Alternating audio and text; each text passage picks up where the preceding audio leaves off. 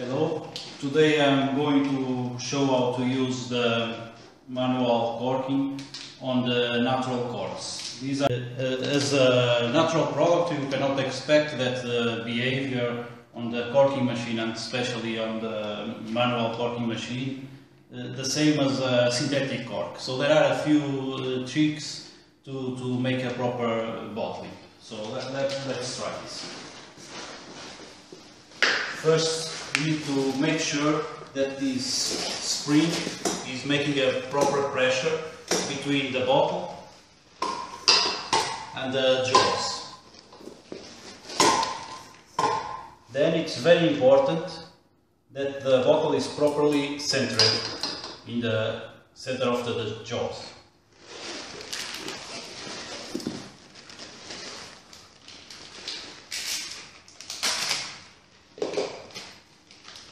Now, to make sure the corks will have a good elasticity, and only for manual corkers, we should do like this. Insert the cork, make a first movement to compress the cork, just till the plugger is on the top of the cork. Then return back with the plugger and make a fast movement like this. Okay, let's try another one. So make sure about the centering. The first movement to compress the cork, and then again.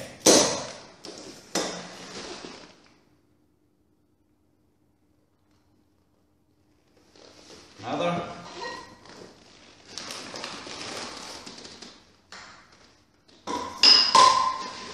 First movement to compress, return, again.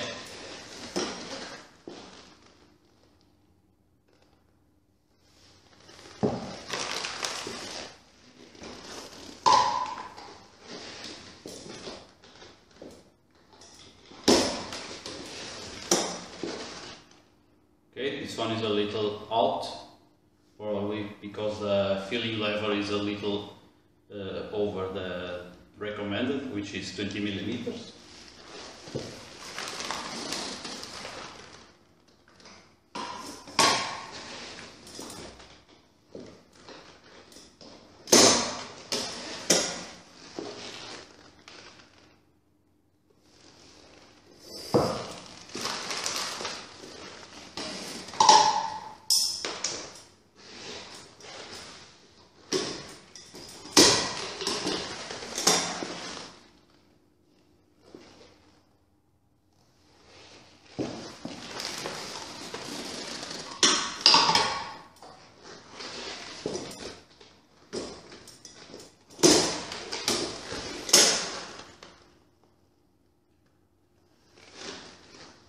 Also, there is a small trick to make the bottling look like a professional bottling. You can use this small ring or a small coin and put it over the top of the cork. Again, the first compression. Probably need to adjust this a little bit.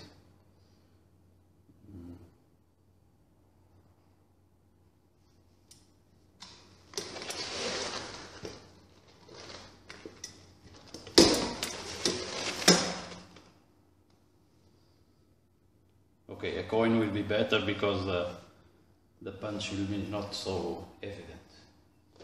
And that's it. Very important is to keep from 15 to 20 millimeters gap between the cork and the filling level.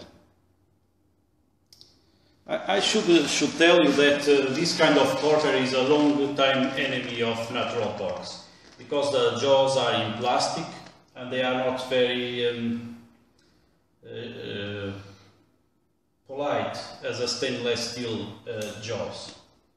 And also because it's a manual movement, it's never constant, so it's difficult to make a proper adjustment. If you can use an automatic machine, the result will be much better. But as you can see, on all the corks we had from the order reference, there is no breaked cork.